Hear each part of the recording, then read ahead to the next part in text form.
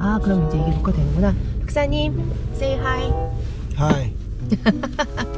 그러면 요거를 그래서 오늘 필드트립 어떻게 계획하고 계신지, 왜 성수로 나오기로 하신 건가요? 성수는 미래 서울의 장소다. 공원이 있고 또 엔터테인먼트 부서가 있고 유상복합이 있고 중공업 지역이 새로운 혁신 장소로 변환되는 그런 여러 가지 사례도 있고, 무엇보다도 많은 사람들이 새롭게 찾는 아주 핫플레이스. 그래서 그 외국에서 온 사람들이 모든 사례들을 한 번에 볼 수 있는 좋은 장소라고 생각해서 성수를 추천했고, 한 2번 정도 미리 왔어요. 제가 성수 서울숲을 잘 안다고 왔는데 또 안내한다고 와서 한번 보니까 또 다르더라고요. 예전에 이 성수나 구로동이나 영등포가 도시 외곽이었어요. 그래서 거기에 이제 산업단지를 지었죠. 그런데 2000년대에 들어오니까 산업구조가 바뀌어서 외곽으로 나가니까, 그래서 여기가 이제 서서히 새로운 혁신 장소로.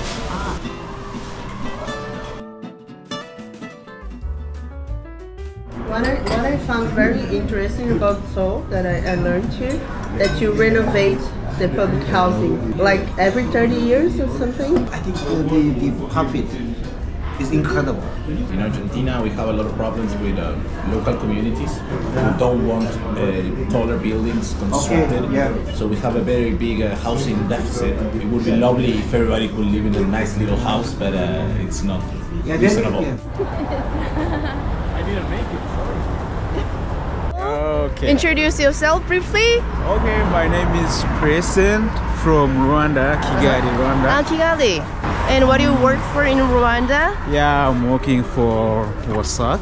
Group is like an organization for water distribution in Rwanda. Water distribution. Oh. Yeah. What do you major? My major is in urban planner. Urban planning. So since when do you work for the government?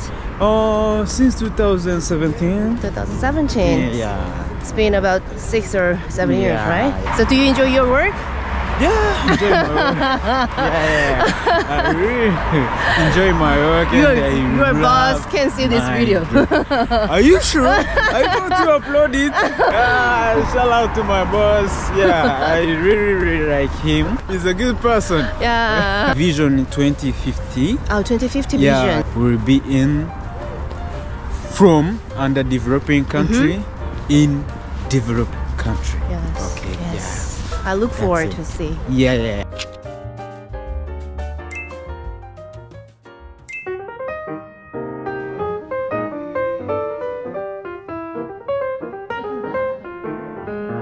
여름에 다시 오신다고 들었는데 그때 오시면 이쪽에 중랑천이라는 We're gonna be walking about like 3 kilometers.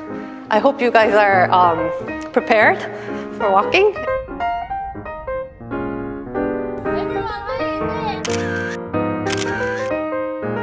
My mentor is Dr. Hong. Dr. Hong. Yeah, he's a wonderful mentor. So calm, so nice, really encouraging, and he's always supporting me anytime I go to him. You know SM Entertainment? They're also located here. 2 buildings are residential, and the other one, that one's office. Some actors, actresses, and a lot of like YouTubers live here. Oh, she's a YouTuber. What do you do? Let's see. And this area is called the Red Brick Subsidy Program area. In the past, red brick was a very common building material in Seoul. So many factories and warehouses were built with using red brick in the 1970s and 80s. And the city and the local municipal governments have come to acknowledge that that these red brick buildings also do like show a piece of like history of the vernacular architecture of the area. So they started a pilot subsidy program in 2018.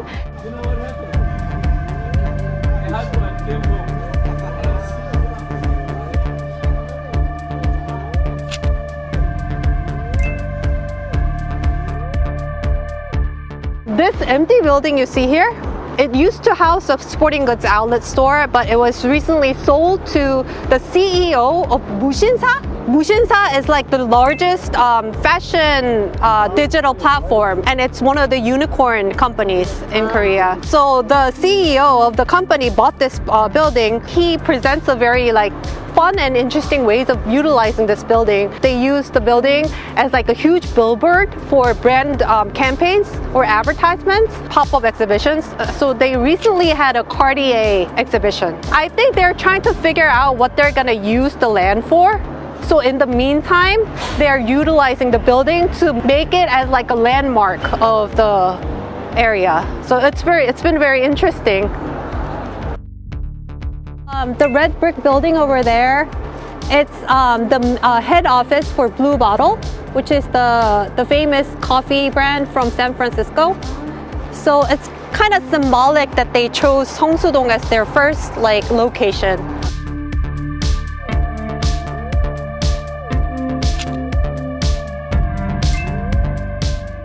Okay, so that street that we're gonna enter now is called 연무장길. And this is like the major like Seongsu-dong's like commercial corridor. So when people say that they're going to Seongsu-dong, they're coming here probably. So you're gonna see a lot of like small shops, restaurants, cafes, bars.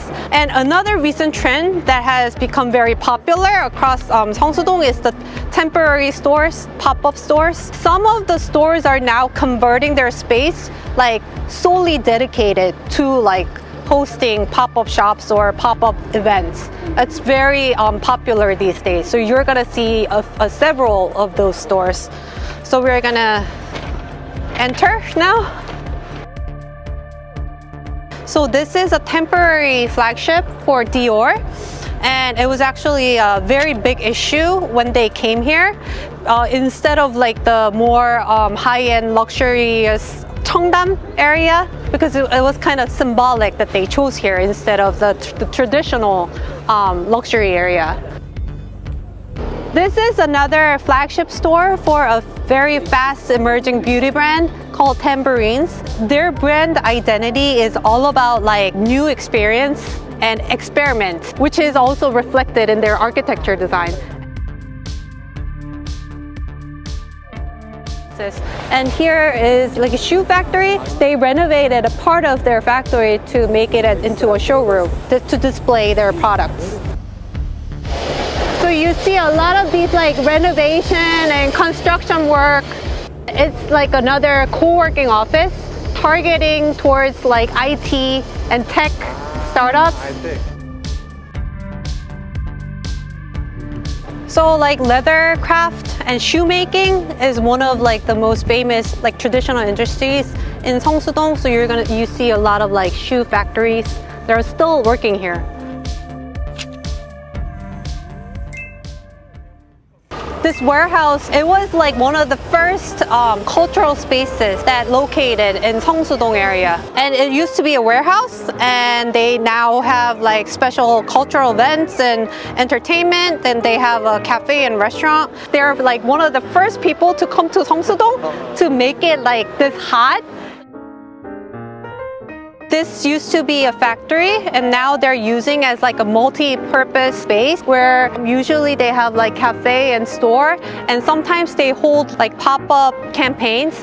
Recently they had Burberry pop-up, and they like cover the entire building with like purple fabric. And because Seongsu-dong was urbanized as industrial area initially, the size of the lots are a lot bigger than different parts of Seoul, and that's why there are so many factories and warehouses. And when they lose their function, they can utilize it for different purposes because of their like big size. So you can make like multi-purpose spaces.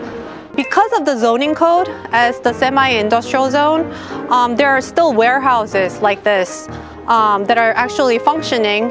And I believe like this juxtaposition of like different uses and different like physical buildings and contribute to the unique landscape of the Seongsu-dong neighborhood.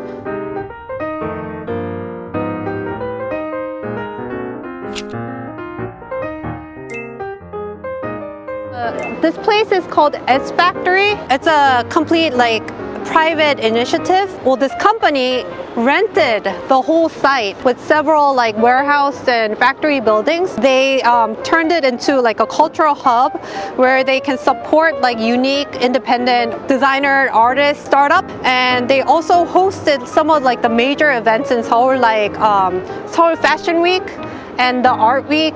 Those are like one of the major events going on in Seoul. Because the space is so large, they can like host very different kinds of events, and they have like the flexibility to host such events. On the map, you can see the area where it says IT and Logistics Industry Promotion District. If you house a certain proportion of like IT, tech, logistics, then you get like extra FAR, so you can build more. And you can get different kinds of like financial support if you own like a tech startup. So you can start your own business more easily. So you get like different supports as well as like tax benefits. So here we end the tour for today. Thank you for joining.